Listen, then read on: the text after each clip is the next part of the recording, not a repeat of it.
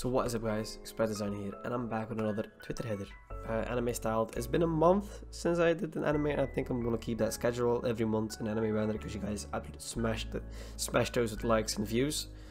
It's a bit different than the previous one. It's a lot different than the previous one. It has 3D kind of text, and the background is totally different, so you can learn some new shit. And always, if this video gets like what do we say, 70 likes, I'll put that on my store for 100 downloads, so you guys can download that. I have no idea how you guys could change the text, because I'll show you how you make it, and then yeah, so I'll probably put down the banner without the text, and yeah, maybe like that. The first thing I want to do is make a new file on a file 1500 pixels on 500 pixels with a resolution of 300. Create that. That's the Twitter header size. You have a couple of characters, and then the first image you want to be a center image. So take something that you like. I'm gonna take the same image, just gonna make it a bit smaller. Gonna turn it more around so it looks a bit different. So just search for an image that you like. The first thing you want to do is color in your background.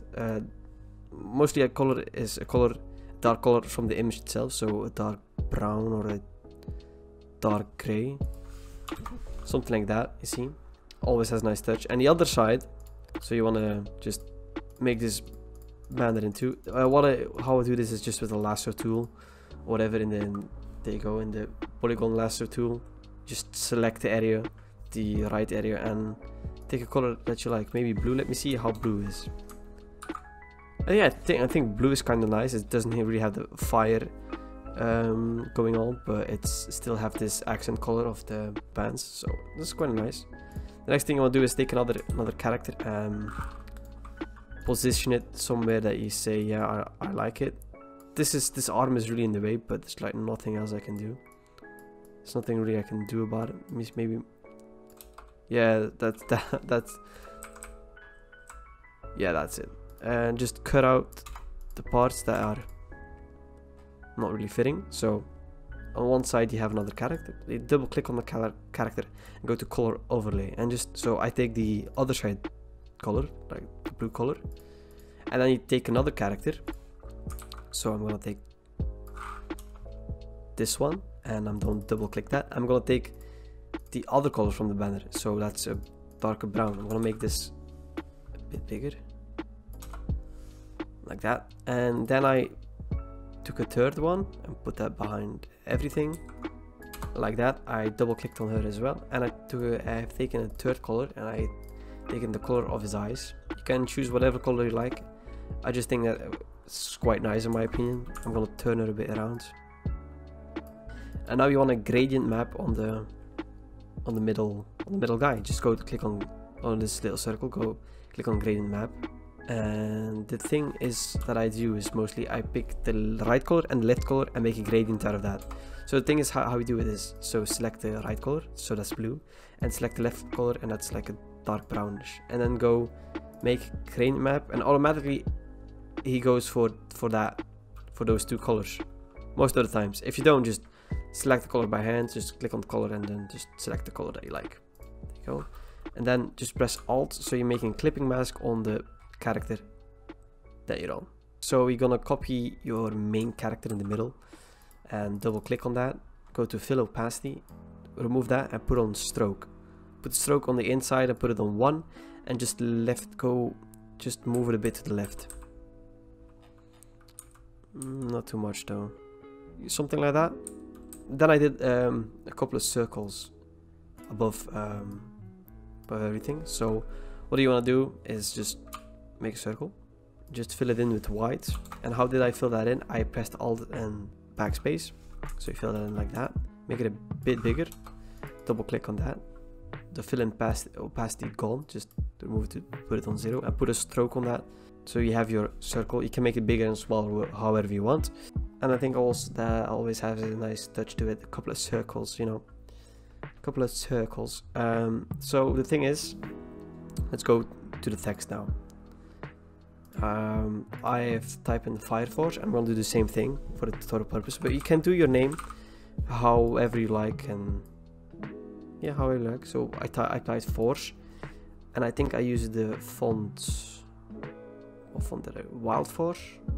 Yeah, font Wild Force. Make it big, but not too big. I think I'm gonna make it a bit smaller.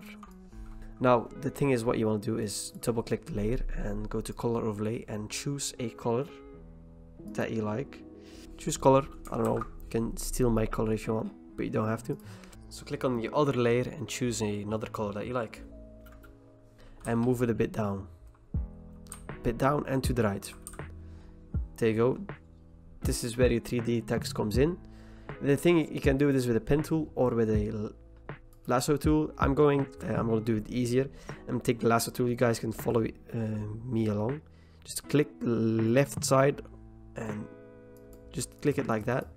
So you click the first text that's above and then the text that's in the bottom, just like this. Do that. You just keep on doing that.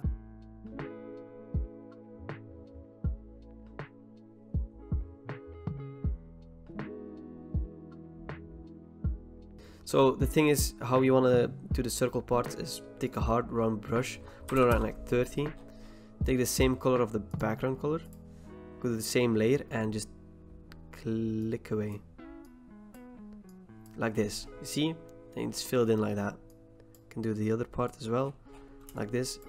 You need to do this for the round edges of the text. For the other edges you don't need to. Like for the C, just click away. Oh, that's a bit too much. And just doesn't have to be perfect, but it just needs to look all right. So the thing is, what I want to do is on the top text, I want to put a stroke with. Can we do blue? Maybe yeah, like a yellowish. I want to put the stroke like on a 2 or 3. I'm gonna merge the two bottom layers, so the layer that you filled in your text and the text layer. Double click that, also put a stroke on that with the same color. There you go. We can still change the color if you want, like maybe a bit. So the thing that I did is I typed fire, just type fire, and I took a different font, and the font I took is Another Danger, the demo version, and I spread them out a bit, made them a bit smaller, and I've taken a white color, but you can choose whatever color you like, and I put it on top in the middle, so like that. I think that's quite nice. I'll put a drop shadow on it, make the opacity a bit less. There you go, drop shadow on that. I think that looks quite nice in my opinion. Also put a Japanese title of the anime, so just look that up, Fire Force Japanese title. There you go. Take a font, I'm gonna make it a bit smaller, put the spacing about 300 or something. I like that it's spaced out and shit. I want to make it a bit bigger, a tiny bit bigger. There you go. I'm gonna put that around there. I'm gonna double click that layer, put a stroke on that, like a black stroke. Put it on 1, maybe 2. So take your rectangle tool, make a little square, fill that in with just white. On new layer, by the way, make a new layer. Turn that around, like that, and I'm gonna put that like that. Double click that, give that a stroke of the color of your text. So I'm gonna take that pinkish, alright, and I'm gonna copy that. So I duplicated it and double click that.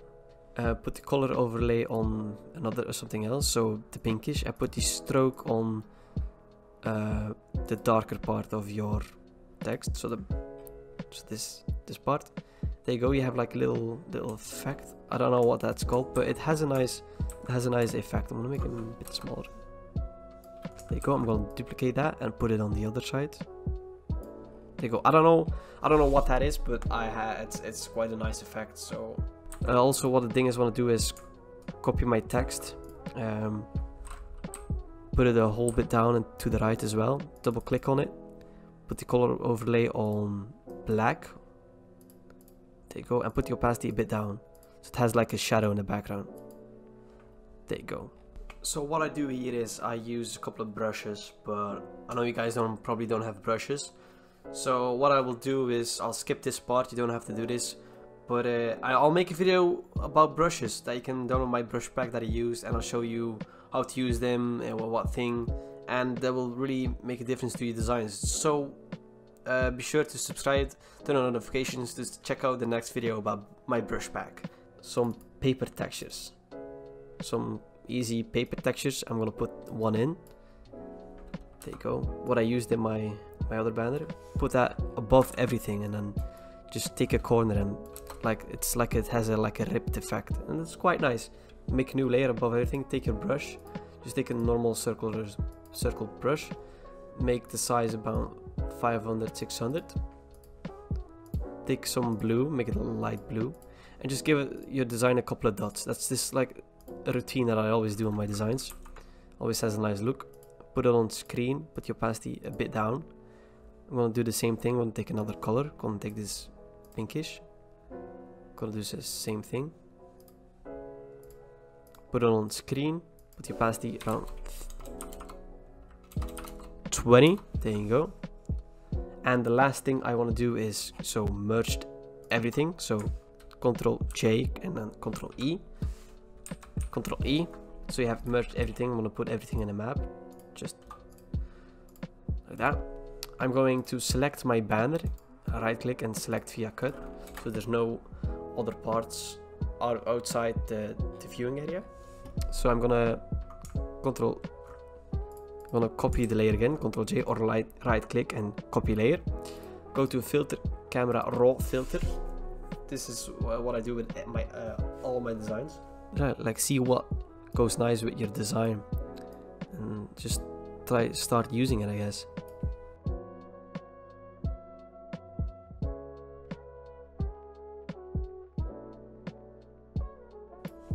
There you go. So the colors have popped out a bit. Just the camera raw filter. Just go through everything, see what you like, see what you don't like. You really gotta know what your design is like. Just Control J again. Go to filter, camera raw filter.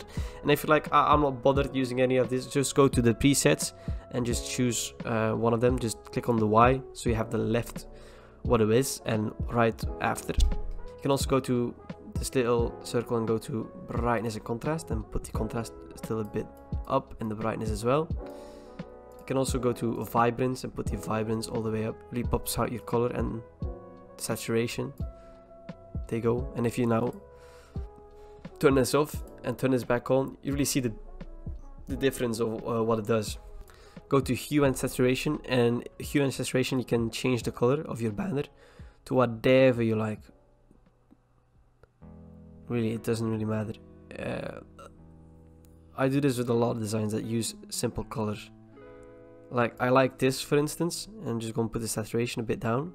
You can always just put a gradient on top, like this red one, and put it on like color or hue, and then like hue, and then you have something like this. What I also quite enjoy, but I think I quite enjoy this more. I don't know. It's really up to you. You play a bit with your banner and see how it is. Like I like this a lot. I don't know about you guys, but the last thing I want to do as well is merge everything that you did. Just Control E and select every layer in immersion. So Control E, copy them, double click on the layer, and you have your RGB channels, and just click one of them away. I'm just gonna click R away, and I'm gonna take everything and put it to the right. You see, I have a little glitch effect, and I think it's quite nice. What I also can do is Control E everything, Control J again, go to filter, noise, add noise, and add a little bit of noise, not too much. Yeah, there you go. And there you have your banner. I think this is quite a nice banner in my opinion. I hope you guys enjoyed this Twitter header tutorial. So watch out for the next video.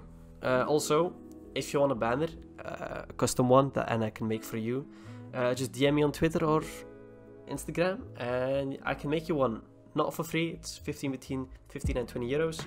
If you make one and you use it, tag me in it. I always like to see what my fans have made. And thank you guys for watching. Leave a like to more fun, and I'll see you guys next time. Peace.